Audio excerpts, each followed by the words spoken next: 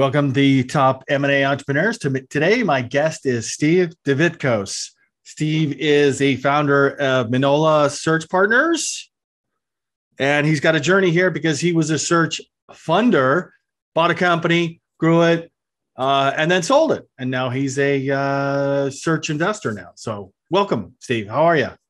I'm good, thanks. Thanks for having me, John. So I did read a little bit about you, and you bought this company called Microdia Software a few years back. But let's go back when you first started. What were you doing before you said, you know what, I'm going to get into the search business. I'm going to become a search funder. And why did you pick search funder? Why didn't you just go out and find a company and LBO it?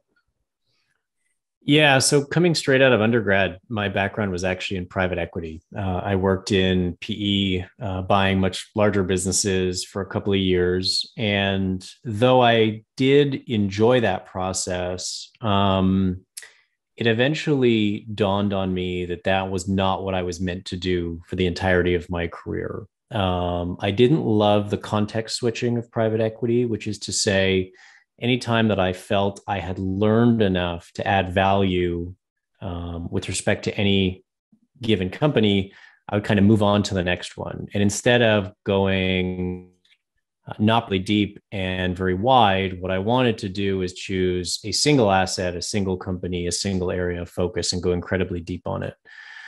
The second is that I always wanted to be an entrepreneur, but in my younger years, I wasn't exactly sure what form that would take, whether that was something like a startup founder, joining an early stage company as a senior executive, or buying my way into it.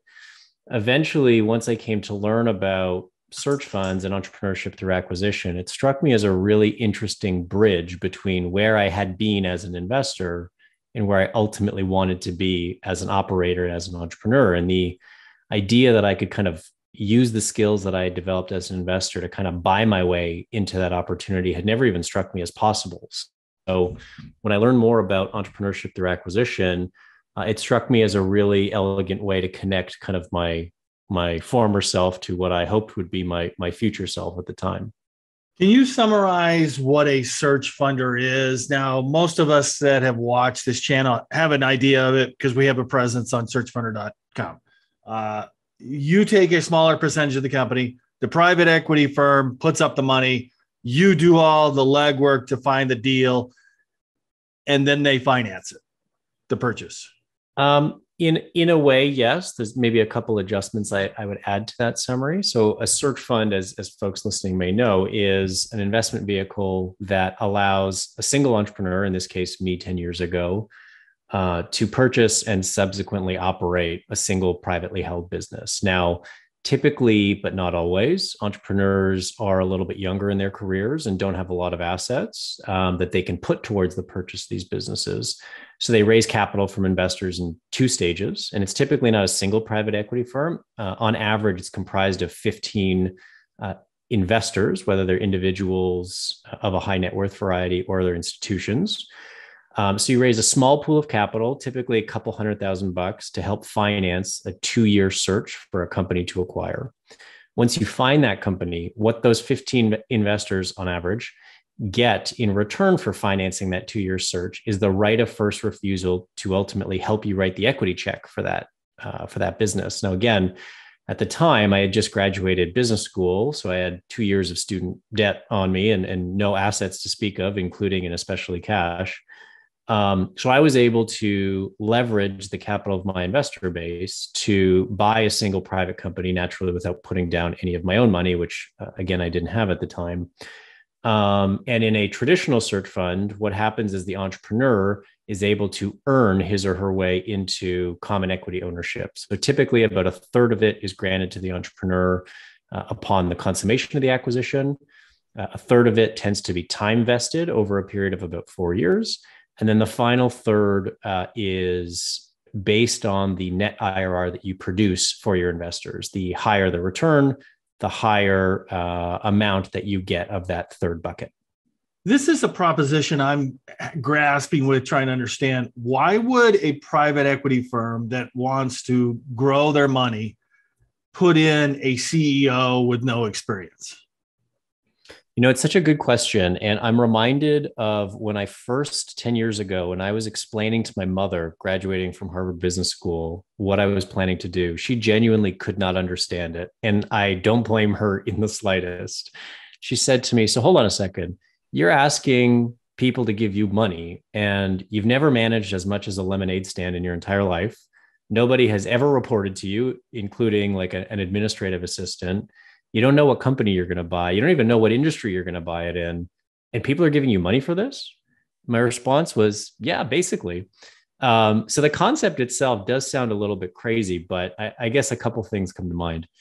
The first is that the search fund model has been around since 1985, and there's been almost 500 of them that have successfully started and finished since then. The returns to the asset class, despite how crazy it may sound on the surface, are incredibly compelling. In fact, on average, the IRR for investors is in the mid 30s, and the multiple of capital for those investors is above 5 times. That makes search funds a more performant asset class than private equity, private debt, infrastructure, public markets, and venture capital. So clearly, there's something here. The historical data makes that very true in a very black and white way. As an investor, yes, you are taking a bet on a first-time CEO. And so a lot of the bet that you're taking, just like any form of entrepreneurship or any form of investment, is based upon the entrepreneur himself or herself. But remember that investors are targeting a specific type of business. And that type of business is one that tends to lend itself rather well to a first-time CEO. So what do we mean by that? Relatively straightforward operating model, tendencies towards recurring revenue so that new CEO doesn't have to recreate the wheel each year, preference for sticky products and low customer churn rates, preferences for companies that have a long operating history, that are already profitable, that are already generating cash. So this is all to say that certain businesses operating in certain industries do indeed lend themselves in a much more appropriate way to first-time CEOs than other businesses do. And those tend to be the types of businesses that search funds target. So it's taking out the jockey, it's the horse. Even with the jockey, take the risk assessment, it's the horse that wins this race. Look, in a way, yes. In a way, no. I would suggest that in any form of investing, you're taking a bet on both the entrepreneur or maybe the management team more broadly, as well as the company and the industry. So if I were to contrast search investing to something like, let's say, venture capital investing, in early stage VC, the bet that the investor is taking is almost entirely on the founder, right? VCs value companies based on napkins and pitch decks in the absence of a product. It's a freaking idea. So that is entirely a bet on the founder. In search, it's a bit different. Yes, you are absolutely taking a bet on the founder, but you have a very, very real business to look at. So it has product market fit. It has revenue. It is generating cash. It has dozens to hundreds to thousands of customers. So it is much less of a blind bet than something like VC would be.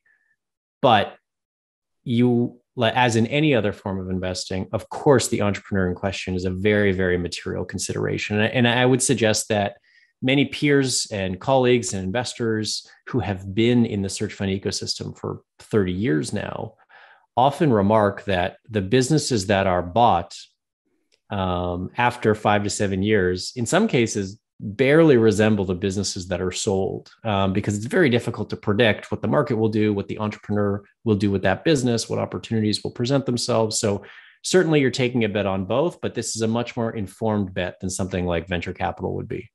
Right.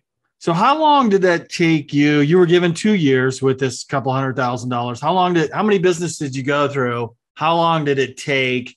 And what did that funnel look like? How many LOIs you put out there to get to term sheets? Yes, the search took me 1 year and 8 months. On average, the search tends to take 21 to 24 months across the entire search ecosystem. So 2 years is a pretty reasonable approximation for how long the search tends to take on average. That was 10 years ago, so I don't have the stats top of mind, but suffice it to say that I looked at, hundreds, if not thousands of businesses. Obviously, you can't look at 1,000 businesses in a detailed way, but at a cursory level, certainly the number was very, very high. And working the way down the funnel, I tended to be a bit more selective in terms of LOIs, which is to say that it took a lot for me to issue an LOI, which is not necessarily the path that a lot of searchers follow. There's different kind of approaches to this. I think I probably issued maybe 4 to 8 IOIs, which are less substantive than LOIs. Yeah, there's nothing binding about it. Yeah. And in fact, there's very little binding about an LOI as well. But an IOI is kind of like the junior cousin of an LOI. But I think I probably issued, 1 to 3 LOIs before ultimately the one that I signed was, got into exclusivity, we finished diligence and was ultimately consummated. Who helped you with the offer and the deal stack? Does the first search fund do that? Yeah, it was a combination of myself leveraging my investors wherever appropriate. But in terms of valuing the company, figuring out how to structure the transaction, putting the LOI together, frankly, it was mostly me leveraging the help of my investors whenever appropriate, which they were, fortunately very willing and able to do, as well as helpful legal counsel. I was fortunate enough to pair myself with counsel who was very experienced in the search fund space, at least in Canada. And that team really helped me put together an LOI and a structure that we mutually thought made a lot of sense. Yeah. So you, were there any hiccups in there that you almost got close to losing the deal, or some kind of new bits of information that they didn't reveal and goes, like, this is deal killer? What's funny is as an acquisition entrepreneur myself and now as an investor, I would suggest that, both in buying the business and selling the business, in the average deal, there's probably like 1 to 4 instances in which the deal feels like it's about to fall apart. And if you don't have that in closing a deal, consider yourself wrong. Yeah. Either something's wrong or you're very lucky. So the first thing that comes to mind with respect to buying the company is I had been working with about 6. So we raised debt to finance the acquisition. I had worked with about 6 banks who all provided me with positive indications of interest. I got term sheets from all, I think it was 6 of them. Ultimately, I decided to sign one of the term sheets and go exclusive with, let's call them Bank A. 2 weeks prior to the closing of the contemplated transaction, Bank A came back to me and they said, "Hey, Steve, we know we gave you this term sheet. We know you've been operating on the basis of this term sheet being true, but we just went to our credit group, which is the internal group in banks that approves these types of things. And they've actually completely changed the terms on us."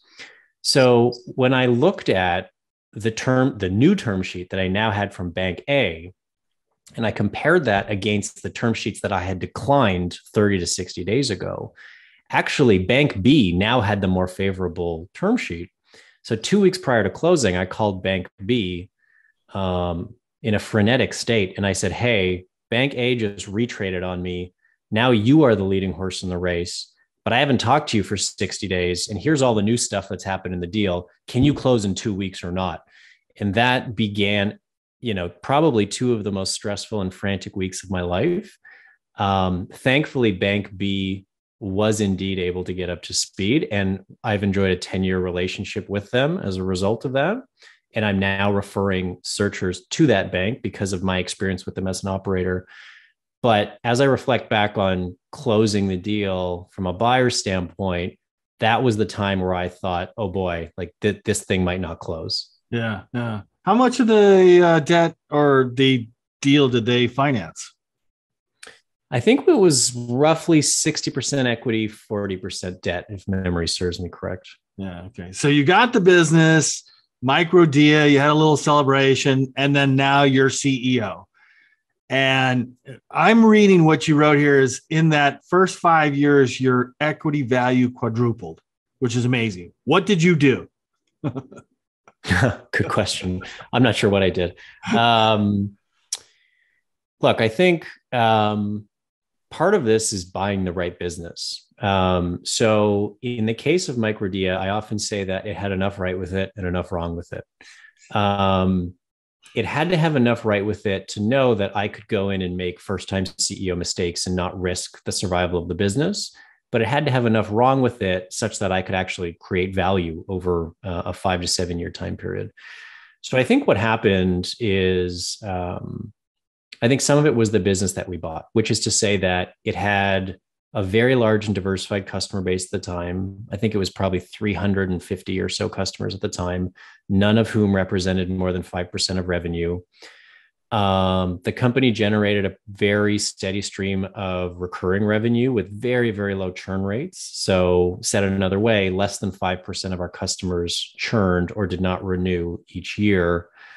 So that provided me with a really interesting buffer and a really valuable buffer, such that I knew I didn't have to kind of recreate the revenue wheel every year. I think we made a couple of changes in the business that probably ended up helping. The first is that, like so many of these businesses, the company's internal sales and marketing operations were essentially non-existent. So we had to build those teams from scratch. So we went from 0 people in marketing and 3 people in sales at entry to, I don't know, maybe 15 people or so combined at exit. We built the management team from nothing. So the company had 0 people in the management team when we bought, but 7 when we sold. Like so many of these small businesses, the founder was kind of happily wearing, let's say, 3 or 4 hats that would otherwise need to be occupied by 3 to 4 other individuals. But he was able to do that because he had 30 years of experience in the industry. So he could simultaneously be the head of marketing and the head of sales and the head of product management and the head of development. But of course, when that founder exits, you need to replace those work streams with singular individuals. And in our case, we had to build several departments from scratch. So the departments that we built from nothing included sales, marketing, finance and accounting, product management, and customer success. And those are kind of like 5 almost prerequisite departments for any high performing software company. So we had to build that out. Let me ask you about that. I'm not underestimating or overestimating you, just trying to understand. I mean, you just said that you came out of college. How did you know that there had to be enough wrong with it? Because it's all about information arbitrage, right? You could see something in the opportunity where I need to do this. I need to build sales, or I need to increase the number of customers. I need to increase the size of the purchase, or I need to increase the frequency of purchases. How did you know to do that and focus on? Or did you just try a bunch of stuff and, pragmatically, some worked, some didn't, and you just kept moving forward? I think in all situations, it's a combination of both. So I think a good due diligence process can and should, and in my case, did reveal areas in which the company could have improved. So for example, the company had clearly underinvested in itself, tools, processes, teams, et cetera. Second, the company was growing pretty substantially in the absence of internal sales and marketing. So at a high level, we kind of said, hey, if it's growing at X% in the absence of both of these things, imagine how fast it could be growing if we actually did build out properly functioning sales and marketing groups. And to speak to your second point, which is, well, you try a bunch of stuff and see what works. Yes, we did eventually build the sales and marketing teams to very functional states.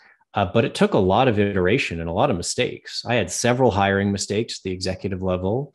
The executives that I ended up kind of hiring and retaining, they made several hiring mistakes at the account executive and account manager and individual contributor level. So there was definitely a component where a good due diligence process yielded several insights where you kind of look at it with clear eyes and say, hey, there are levers that we can pull here to improve it.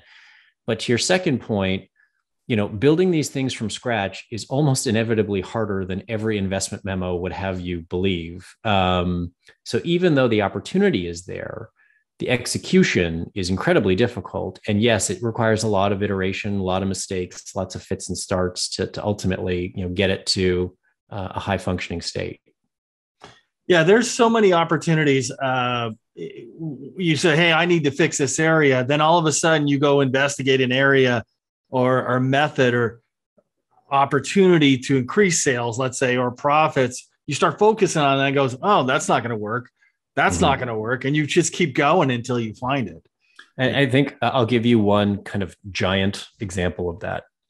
So I often say that even if you run the world's best due diligence process, I can almost promise you that within your first month of running your company, you will learn more about it than in the 12 months of due diligence that preceded it. That is a virtual guarantee. So to illustrate that with a real story, when we bought the business, we were selling software into 5 different end markets: transportation, insurance, financial services, healthcare, and education. When we bought the business, it was concentrated quite a bit in transportation logistics. And we said, hey, to add value, we're going to diversify away from transportation. It's cyclical, it's low margin, it's slow moving. We don't like it. We're going to create value by diversifying away from transportation. And we have too many eggs in that basket. Within our first 18 months, we did the complete opposite. We fired over 25% of our customer base who were not in the transportation market. And we focused the entire company on transportation logistics exclusively. That was a scary decision to make. That also was probably the best decision that we had made as a board and as operators over our 7 years of ownership. So I say that to illustrate that one can and should run the best due diligence process that they can. But one must be prepared to be surprised, either positively or negatively, once you get within the 4 walls of the company, because the amount that you learn is staggering, and in many cases is almost impossible to predict from the outside looking in. Yeah, surprising, counterintuitive to your initial thoughts, like get rid of transportation. No, we're going to double down on transportation. Yeah, it was 180 degrees different from what we thought going in. So yeah, I say that story to suggest that stuff happens. Yeah. So you're in it, you're running it. Is it everything you thought you wanted to do as a CEO and being an entrepreneur when you were searching for it, or was it different? I mean, at the risk of fence sitting, it's probably a little bit of both. I think I'll probably lean more towards it being different than it being kind of exactly what I had envisioned. And there's a couple of reasons why. The first is that, and I say this very frequently and very unapologetically, nobody knows what it's like to be an entrepreneur or CEO unless you have been one. Full stop. I had never been an entrepreneur or a CEO. So I learned an incredible amount about what it's actually like to run a small business. I would suggest that most people from the outside looking in tend to glorify or romanticize entrepreneurship and leadership. Once you have sat in the CEO's chair, you tend to almost snicker at those that glorify it or romanticize it. There are very, very rewarding and fulfilling parts of it, but it's also damn hard. It is very, very hard. So a couple of things that that come to mind. Number one is the phrase that we've all heard, it's lonely at the top. That exists for a reason. And hiring more people, in my experience, doesn't really alleviate that. In fact, the bigger my company got, in some ways, the lonelier I felt as the CEO of the business. The second is that as a type A, overly ambitious overachiever, I think I over-indexed on the professional side of my life and neglected the personal side of my life, whether it's physical health, mental health, family, friends, balance, etc. Eventually, I came to pay a pretty big toll. And if I could do it again, I would certainly take a more balanced approach. What's unique to buying an existing company as opposed to starting one from scratch, and many acquisition entrepreneurs may say something similar, is that in some instances, it kind of takes a while for it to feel like your own company. I would suggest that for my first probably 2 years, maybe even longer, it kind of felt like I was just running somebody else's company. And the reason why is that even though this was an otherwise successful business, there was a lot of stuff to change, a lot of things to do. And I remember telling my wife and describing it as follows: said, it feels like I'm spending 2 years trying to untie a knot that it took somebody else 20 years to tie. Now, eventually we kind of did all that stuff. And eventually it absolutely felt like my own business. But I'd say in the first couple of years, it was a bit more challenging. And then the last thing I would say is, again, particularly in the early years, again, we'll go back to where we started our conversation, the seeming ridiculousness of the search fund concept, that this inexperienced young person can actually go in and do this thing. I think how that tends to manifest psychologically is in something called imposter syndrome, something that a lot of acquisition entrepreneurs feel. I certainly felt it. And that's, that can be a tough thing for an inexperienced person to deal with. So, thankfully, with the support of my board and my investors, I mean, we dealt with all this stuff. But this is, we're starting to encroach upon the territory of, what being an entrepreneur is really like, and the stuff that tends to not be discussed terribly frequently in our ecosystem. Yeah. Did you find your way to a peer group? Were the private equity, were they good mentors, or did you have a personal mentor? Yeah. So a couple of things. The first thing is in 2015, which is my second year of operation, I joined EO, the Entrepreneurs Organization. Yeah. YPO, or the Young Presidents Organization, is a very, very similar concept. That was very, very valuable to me. And I'm still a member today, however many years later. That is a CEO peer group where you meet with the same group of small business CEOs every month, and you talk about your problems, your opportunities, your challenges, et cetera. Second, my board and my investors were very helpful. Every time that I called them, they enthusiastically picked up the phone and helped me think through all sorts of problems and opportunities. I would suggest that my biggest regret is not getting a CEO coach. I wish that I got one. I didn't. And if I could do it all over again, I would get one early. And now all of the CEOs with whom I work, it is a strong suggestion that I make pretty early in the process. Yeah, makes sense. I mean, if you look at these professional golfers, tennis players, you name it, they have their own coach. Coaches, right. Plural. That's right. That's right. So you decided to sell. Something about that was the right timing. And now you're transitioned into a search fund investor. What was that process? And how does that feel doing this? Yeah, it's interesting. It's kind of like a full circle moment. It is it's the last hat that I have not yet worn in the ecosystem as someone who's, searched for, bought, operated, sold, and now investing. So the circle is closed, I suppose. It was interesting. I exited in September 2020. So this was still pretty early in COVID. It depends on how you look at the glass, whether it's half full or half empty. My exit did not look in any way, shape, or form what I thought it would have looked like in the 7 years in which I had been dreaming about it. I was thinking vacations and dinners out and, all these kinds of things. But of course, we couldn't travel. We couldn't even go to a restaurant to celebrate closing because at least where I'm from, everything was closed down. So I say that to suggest that I had a lot of time to think because candidly, there wasn't much else to do given the lockdowns. And I guess that was kind of a blessing in disguise because I got the opportunity to be extremely thoughtful about what I wanted to do next. And what kept coming back to me is, how do I use my experience as an entrepreneur and CEO to make the lives of other entrepreneurs and CEOs easier in some way? Because like I said, this is a damn hard journey. And anybody who says otherwise, I'd love to meet them because I probably have a lot to learn from them. So I thought of a bunch of stuff. Could I be a CEO coach myself? Could I be like a board member for hire? Could I be like a consultant? But none of those things resonated with me because, at the risk of using a sports analogy, I wasn't wearing the same jersey as the entrepreneur. And that was incredibly important to me. The best way that I could think of to wear the same jersey as the entrepreneur and be on the same team and kind of be in the trenches with them is to put my money where my mouth is, which is invest in it personally.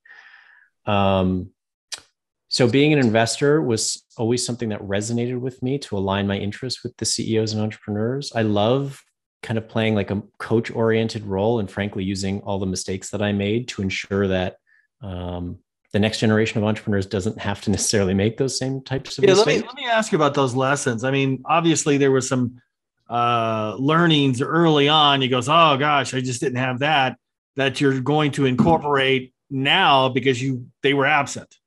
What were those? Oh my God, how much time do you have? Just give me the top 3 or 5. Yeah. Yeah. I mean, there's an enormous number of lessons just off the top of my head. And I'll speak more in line with kind of a traditional search fund context. The first is that I spent too much time trying to impress my board and my investors, and not enough time genuinely trying to utilize them for their help and experience. So the lesson there is, as a CEO, don't be afraid to be vulnerable and ask for help when you need it, because everybody does need it.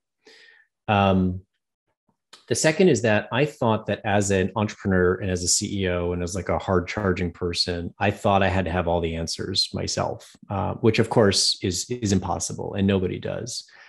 And I thought that I was kind of in this alone.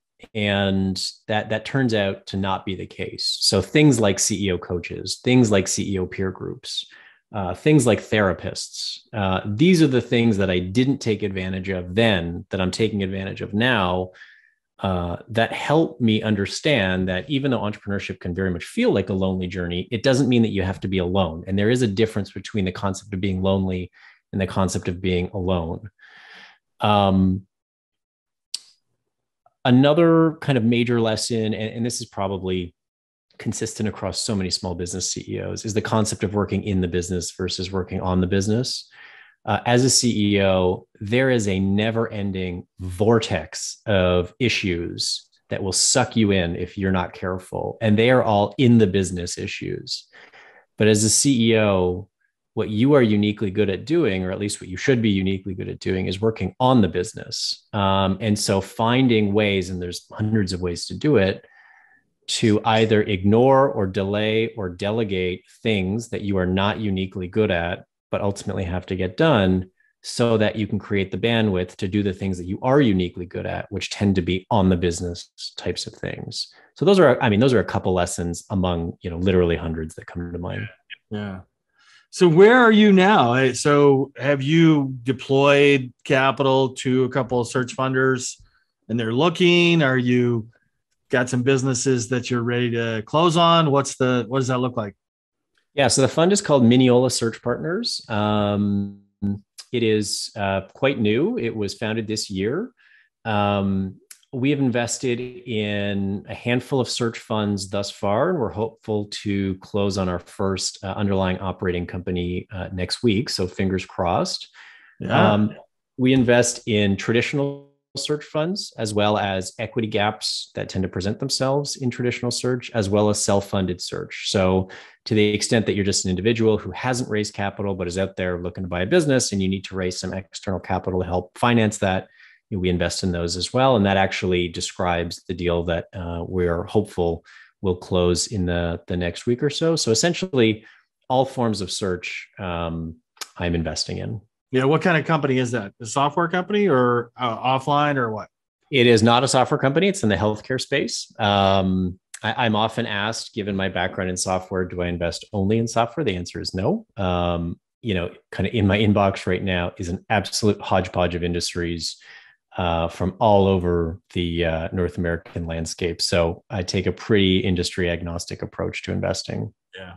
What's the best advice you ever received doing this that stayed with you for the last 10, 15 years? The best advice I've ever received. That is a very difficult question. This will probably sound kind of corny, but it's like quite literally staring at me in the face. I have a quote hanging in my office. I don't know if it's advice as much as it is a reminder. It's the Man in the Arena quote by Theodore Roosevelt. I'm sure I love that quote. Yeah, many of your listeners have heard of it. Yeah.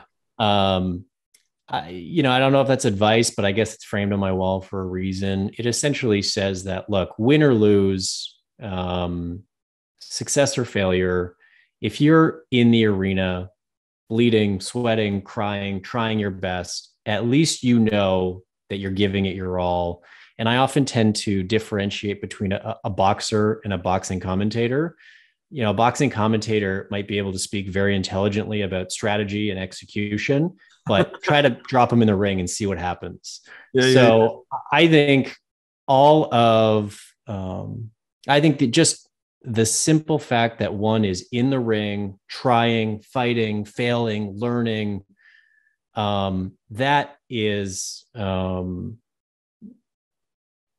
something to be deeply proud of, whether, you know, there's a financial success or otherwise. So I don't know if it's a lesson, but I think it's incredibly important. I think the world needs more entrepreneurs.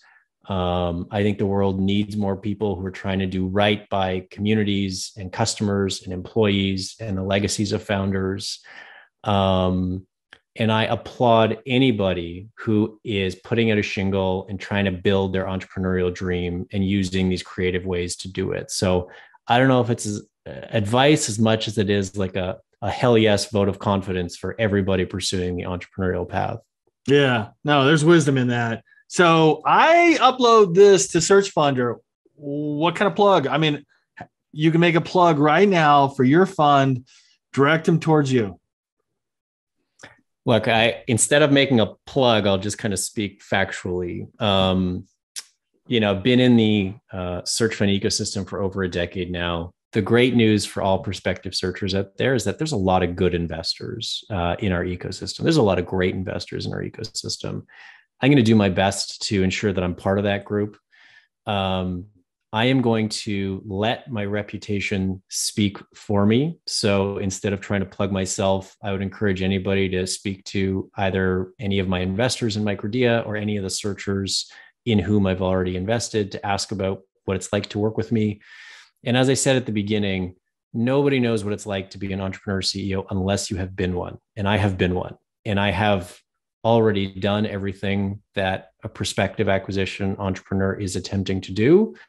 So I know what it's like. And I hope that that experience will be valuable in the eyes of people who are looking to raise money to help them realize their own entrepreneurial dreams.